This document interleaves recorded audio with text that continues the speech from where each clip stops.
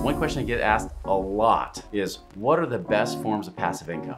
In this video, I'm going to share with you the top 5 ways to increase your passive income in 2022. And when you stay until the end, I'm going to share with you how you can make money with no money out of pocket. All right, you ready for this?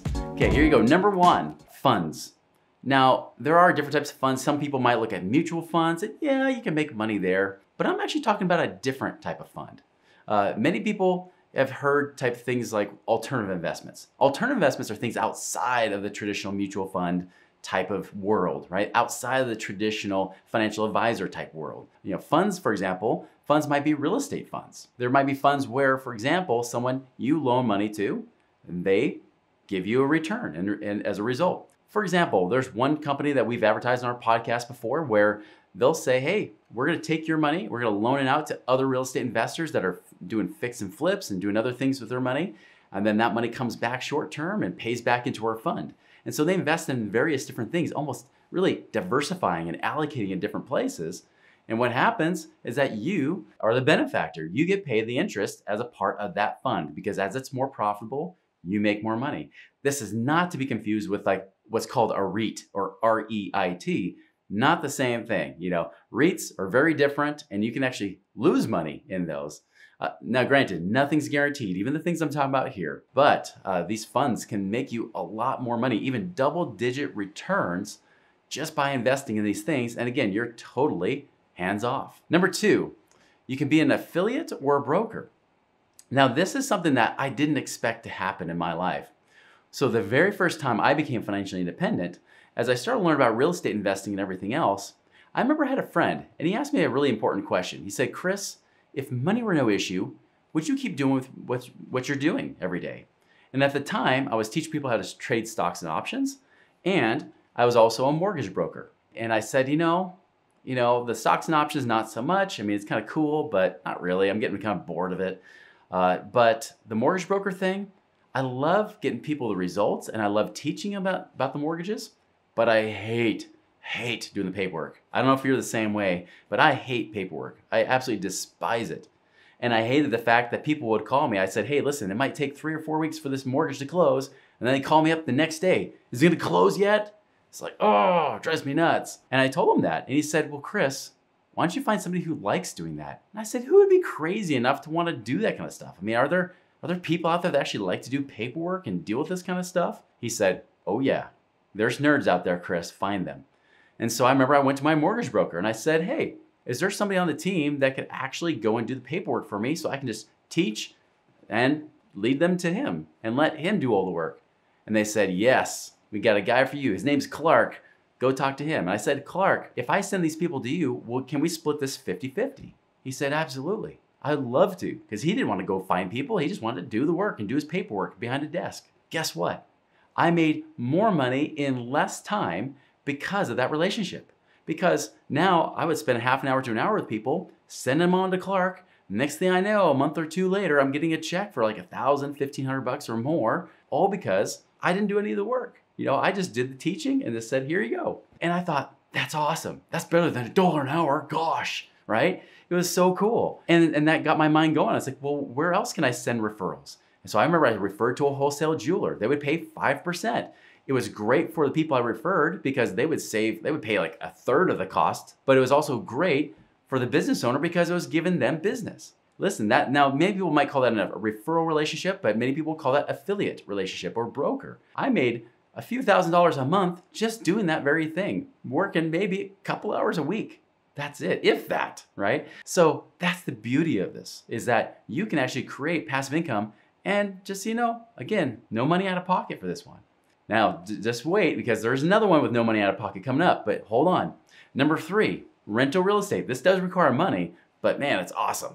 Some of the best returns you could possibly get and the most certain returns in any kind of market, any kind of economy, is in rental real estate. Now, you might look back to the last recession saying, oh, that's scary. Well, listen, most of the people that lost money in rental real estate were those that were gambling with the real estate. They were trying to make money on the appreciation. We're not talking about appreciation here. You don't want to gamble on appreciation. That was my investment. My cash flow in the beginning was $380 a month, which was great still. I mean, it was over a 13% rate of return. Now, I'm making almost $500 a month on that, and guess what? The thing is now appreciated about $80,000. So without me doing anything, I have made money on the appreciation. But the cool thing is the renters paid down my mortgage for me. So now I've gained equity automatically, even if it didn't appreciate. So they've paid down my mortgage for me, and I've made tens of thousands of dollars in rental income over the last 4 years, to roughly to the point of about $20,000. Huge returns. I've about made my money back just from that alone. The appreciation was just icing on the cake. That was just the extra profit now we've made from this. So now again, results may vary. I'm not saying you're gonna be able to do this. I also had help and I've had experience. I would recommend if you're gonna do something like this, get a mentor, get somebody who knows what they're doing to make sure you do it right and you get the max profits possible when you do this kind of investment. Number 4 are what are called syndications. Simply put, syndications are where you pool money together with other investors and you go invest into something like an apartment building or a self-storage unit, or it could be something with oil and gas, or it could be into a business. Really, you're just pulling your money together as an investment. You guys all become partners in an LLC, into a corporation, and then you go and invest in that thing. And as it makes profit, you make money too. You make returns on that.